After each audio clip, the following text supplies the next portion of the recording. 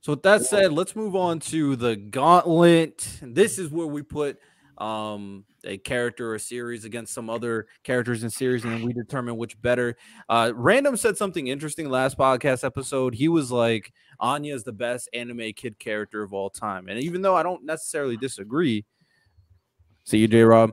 Even though I don't necessarily disagree, I decided to bring some other kid anime characters, and we are going to decide who we think is a better kid anime character. Pretty simple, to be honest. So, the Gauntlet Best Kid Anime Character Edition, Anya Edition. Let's dive right into it. First name, Anya or Boji from Ranking of Kings? Anya. Boji. Anya. Boji. Anya, she's literally fighting uphill. Good. She's the perfect child character. You fight uphill. Yeah, that's literally. No. Obviously, she's not fighting. Giving up his birthright. What are we talking about? We still don't. Obviously, we don't know Anya's backstory yet. Besides the fact that she can. Random. I'm love your first argument was she's fighting uphill. I'm like, she literally is fighting uphill. She's not supposed to be in school yet. First of all, she's not supposed to be in school yet. Right? You're gonna lose. She can read people's minds. She can read people's minds. She's out here. All right, bro. If it wasn't for Anya, Lloyd's dead, by the way. Random. Listen, just me and you right now. Lloyd's dead if Anya doesn't do her thing. Why is he so defensive? Now, I'm dying on this hill. Your side. I'm on your side. I think it's obvious who's probably more up and better. This boy is born with this. He can't talk, right? He has no favoritism from his family. Like it's Boji. The uphill battle. If that was your argument, you made another argument. Fine. You said who's fighting uphill battle? It's Boji. We still don't even know who Anya's parents were. She was experimenting on as a child. How she even? We know who Boji's parents are, and he was supposed to be sacrificed actually by his, like uphill battle by his father. Like we'll see. Hey, once we get that Anya backstory, once we get that Anya backstory, we're gonna talk again. Like yo, there's no way you're telling me whatever. I really like Anya as a character.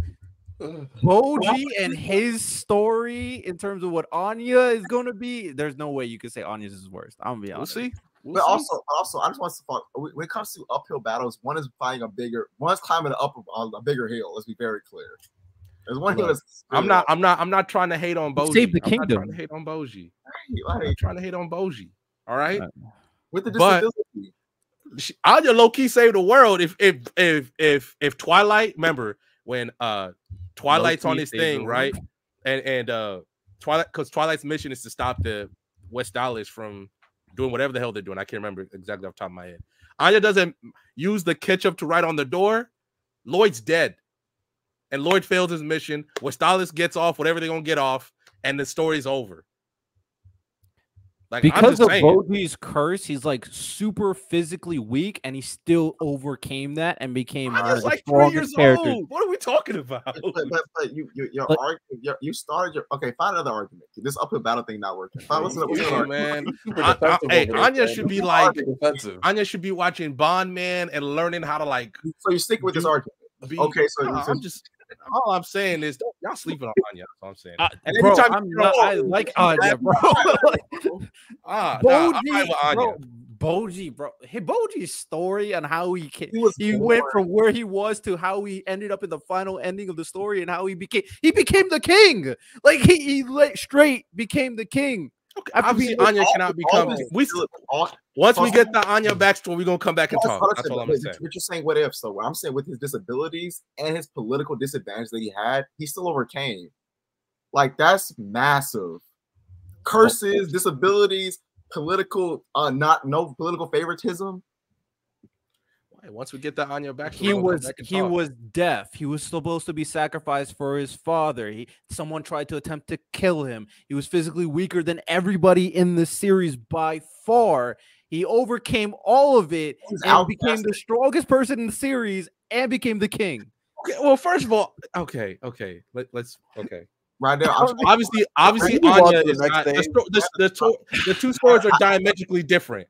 Right, but the problem is, if you're gonna stick with this uphill battle argument, you're not gonna win it, man. If you say that she's cuter, or she's a good therapist because she gets these two adults together, maybe that. But she's a good therapist. It's crazy. Uphill is crazy as your first. Uphill is crazy.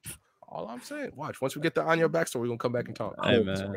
All right. Well, let's go to the next name. Anya or Lambo from Hitman Reborn. I'm biased. Lambo.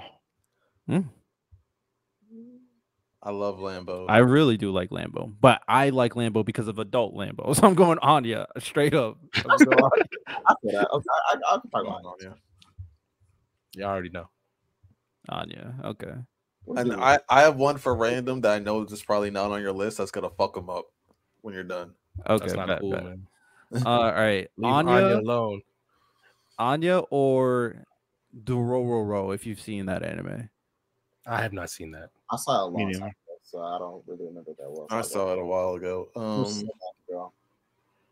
I'm still gonna go Anya. Yeah.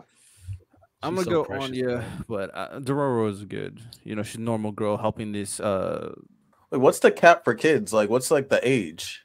Anya's like 3 or 4. She's like 3 or 4 years old. Yeah, but you're still a kid at like 10. You know? Yeah, so it's like, does Gon and Killua count? Toddler. No. I don't really count Gon and Killua. I try to be as like below 12 as I could, to be honest. So like, what about young Naruto? Sorry, I don't really count like young Naruto, Gon, Killua. She's a toddler. She's low-key a toddler. What are we talking about? Is this a kid gauntlet or a toddler gauntlet? Which one is it? True. He's not lying. All right, next is Anya or Suika before the time skip for Dr. Stone. I haven't seen Dr. Stone, so I fuck with Suika. It's Anya for me, but I see why people would pick her. Suika came in clutch, man. I know I said before the time skip, but she did come in clutch. I got Anya too. I got to finish Dr. Stone. Close. Dr. Stone stuff. I got Anya, like but finished, I do right? like Suika. Dr. Stone is it not done? No, it is. It is. The manga, yeah, I'm going to say it's done. I don't think the anime is. Yeah, the manga's done. All right, Anya or Kid Gohan. Like Kid Gohan's like really young. Anya. I'm sorry. Kid Gohan's getting his ass beat. I like the perseverance and everything, but I know, bro. But like, if you said Kid Goku, I would have said Goku. But Anya or Kid Gohan? Give me Anya over Gohan. So basically, up until the Cell Saga, I'm assuming, right? So yeah, I'm not technically counting Team Gohan. So that's what I was saying. Up until the Cell Saga. Below, and we have Frieza Saga. There's fighting Nappa, fighting Vegeta, because Goku was paralyzed by Vegeta because he stepped on his legs, and Goku couldn't fight anymore. And Gohan stepped up, and he's the one who pushed back the Spirit Bomb to take out Vegeta. He's a big reason. Got dynamic. Big reason they were able to hold off Frieza. Yeah, he did fight Form 2 Frieza. The biggest reason that Dende offered to come to Earth to get the Dragon Balls because Dende formed a relationship with Gohan. And so they brought him back to form new Dragon Balls on Namek and more refined Dragon Balls on Namek. It reminds me of Team 4-Star. Then they had a crush on Gohan. See,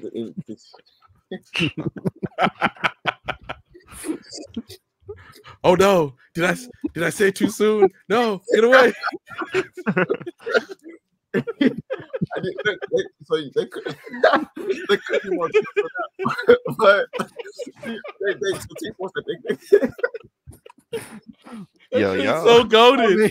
It's so goated. Why else would he come to Earth, bro? I'll be honest. Why else? 4 episodes of like full episodes, right? They did a clip of Gohan when he was with Videl, and Videl introduced herself to Dende. She's like, "Oh, you're his girlfriend." Oh yeah, I remember that. I saw that clip too. That shit was hilarious. Yo, that's one of the funniest gags. It's a crime we never got to finish Dragon Ball Z. The Boo Saga for it. Boo Saga would have been hilarious. That's why those boo bits hit the way they do, man. Miles, have you seen it? Have you seen some of it? Some of it. No.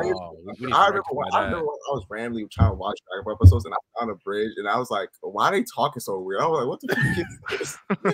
And I was like, "That shit was so funny." Vegeta is perfect.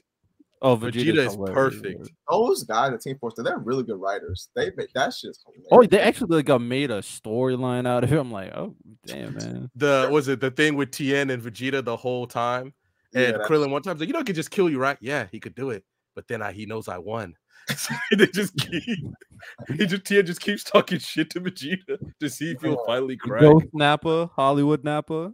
You know what I'm saying? Oh man. When Krillin cashes out his life insurance because he died on Namek, and then the girl, what was her name? The blue-haired girl Bulma? that he dates for a little bit. And she's like an IRS agent who takes back all his money. She was like undercover. Name his daughter like canonically after that girl is insane. Oh, did he? What's her name? She's like Mars.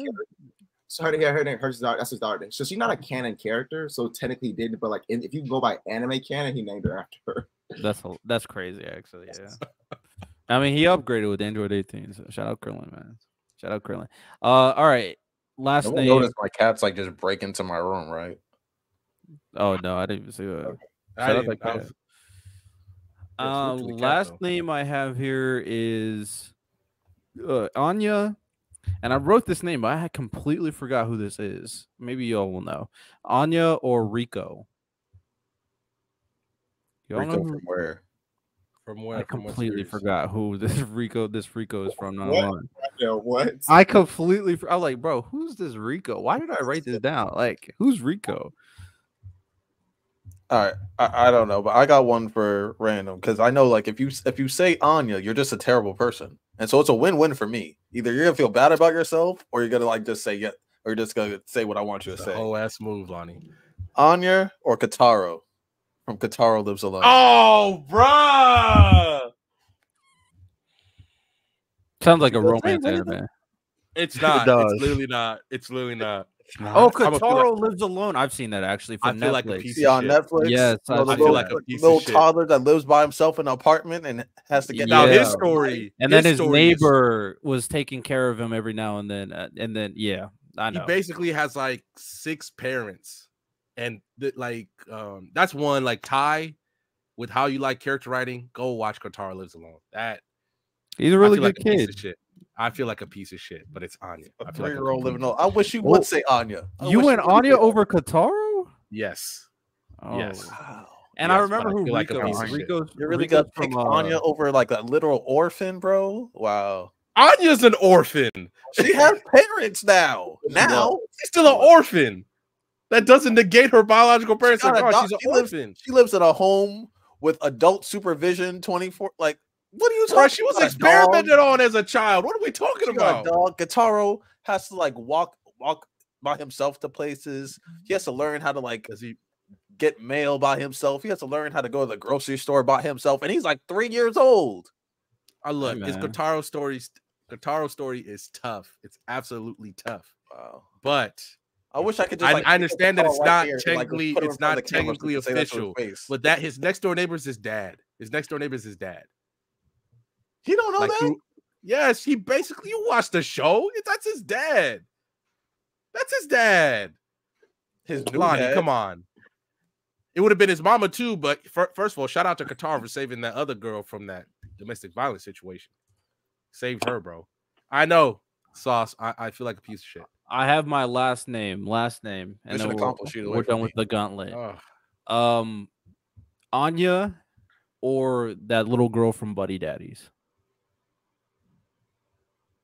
Y'all, have y'all seen Buddy Daddies? Yes. I mean, she's cool, but like, she's not Anya. Her dad was assassinated, and then her mother was killed. We still don't know what happened to Anya's parents. And she got 2 trained killers on her at all times. It sounds like you're attaching yourself to the kid with the worst backstory. I don't know why. Yeah, I don't know how Kataro has like a worst backstory. Anya is fantastic. We know the tissue fantastic. Y'all talking amazing. I'm talking from a tragedy perspective. Gohan was getting beat on by grown men. That moved me. That's a fact.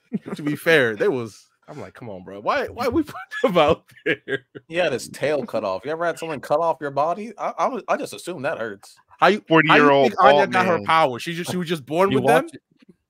He watched his dad die, to be fair, and come back alive. True. And then he watched his other dad die. Shout out Piccolo. Facts. And his dad best friend. Facts and Krillin. Straight up. Merc. Get murked left and right.